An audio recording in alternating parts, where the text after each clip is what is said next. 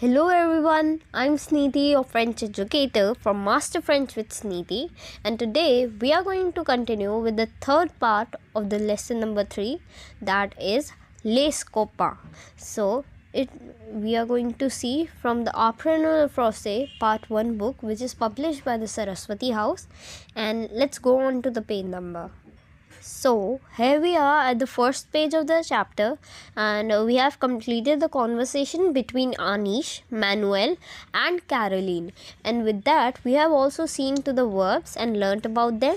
And the last topic which we had covered was the example of the indefinite articles, which are les articles indéfinis, and today we are going to learn them in depth, the indefinite articles in French, and then we'll see how to convert noun into plural form. So let's go on to our first topic for today, and that is les articles indéfinis.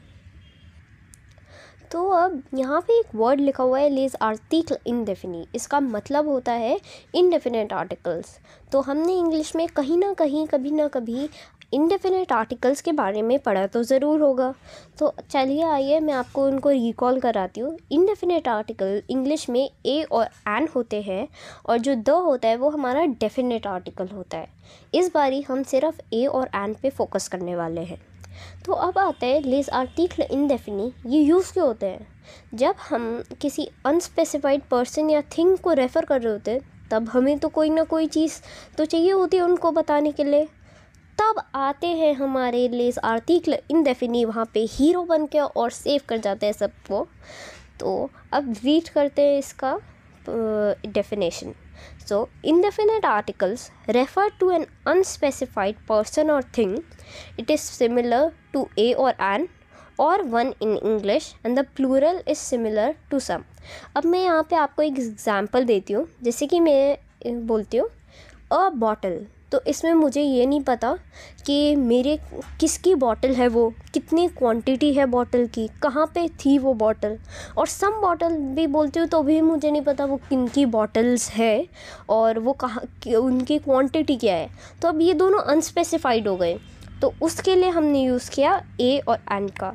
ए तब use होता है जब हमारा consonant sound आ रही होती है word से पहले, और एन तब यूज़ होता है जब हमारा वॉवल साउंड आ रही होती है. अब चलिए आइए हम फ्रेंच में इंडेफिनेट आर्टिकल्स को पढ़ते हैं. तो इसमें भी इनका दो सेगमेंट्स में डिवीज़न होता है, सिंगुलर और प्लूरल. सिंगुलर के लिए अलग इंडेफिनेट आर्टिकल्स यूज़ होते हैं और प्लूरल के लिए अलग. और सिंगुलर में भी 2 सब टॉपिक्स है हमारे पास, जो कि है मैस्कुलिन और फेमिनिन. तो उनके लिए भी डिफरेंट होता है. So first we'll learn about the masculine indefinite article and then about the feminine indefinite article. तो masculine में indefinite article यूज़ होता है और feminine में यून यूज़ होता है. तो is also the spelling of one in French.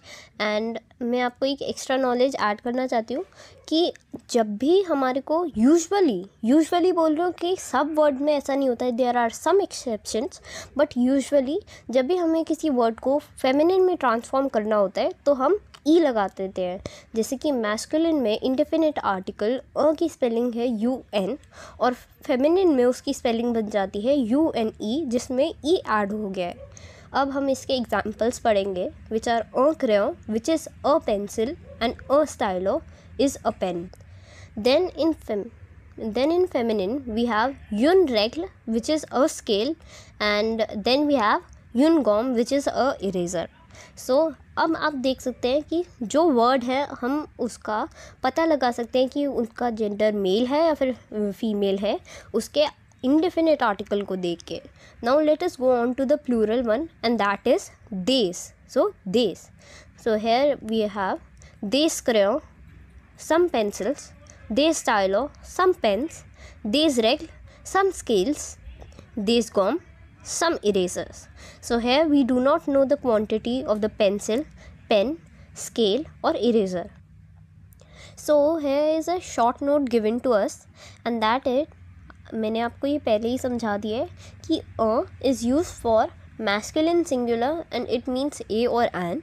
Yun is used for feminine singular and it also means a or an. Now comes the part of des. Des means some and it is used in both masculine and feminine but for plural one.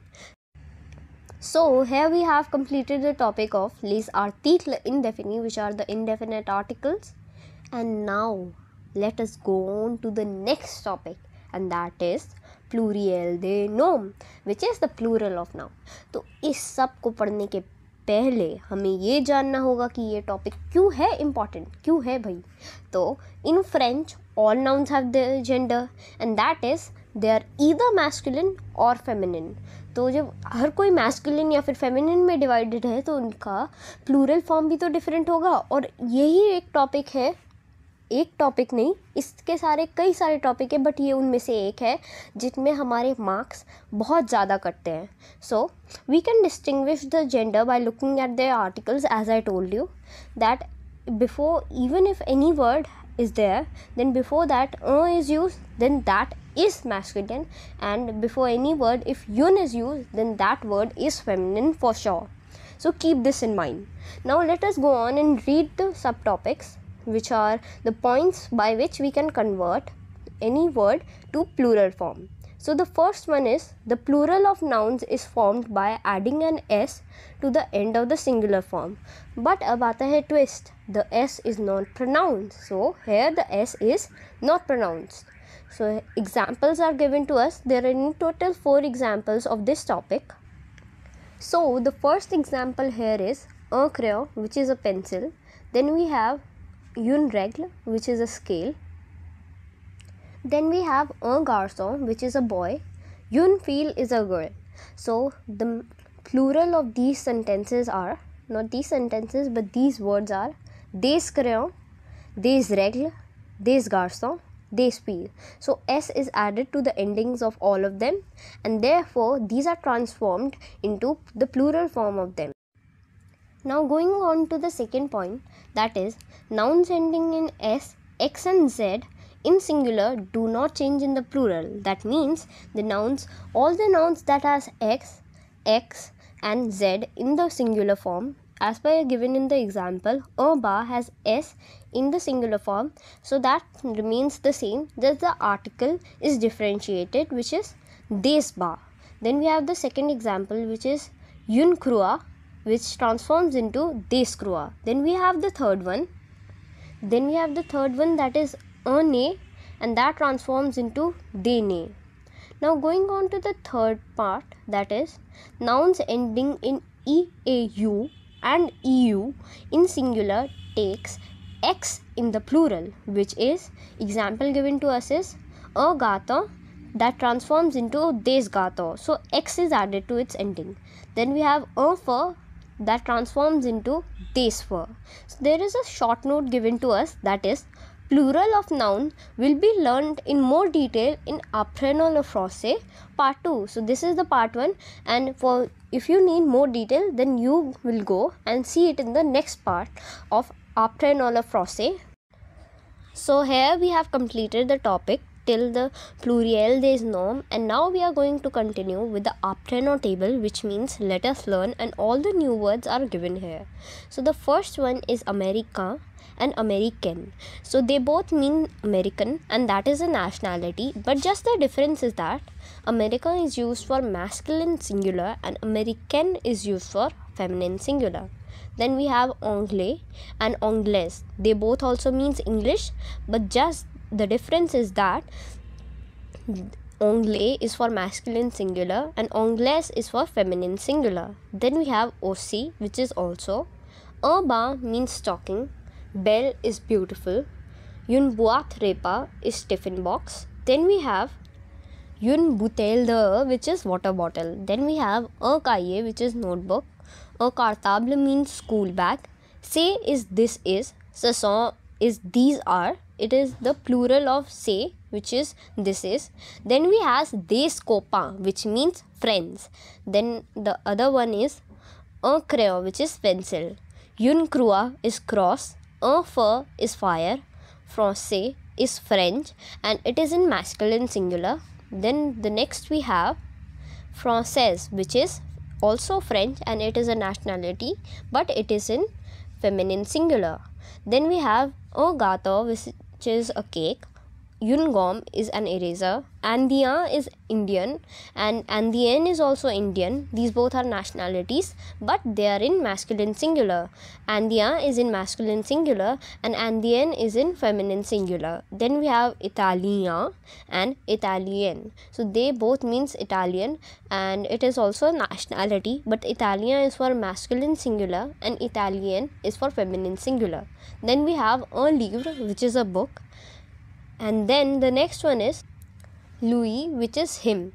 A ne is nose. A professeur is school teacher or professor. Then we have une règle, which is a ruler. A stylo is a pen. A taille crayon is a sharpener. Une trousse is a pencil box. Voici means here is, here are, and voila means there is, there are.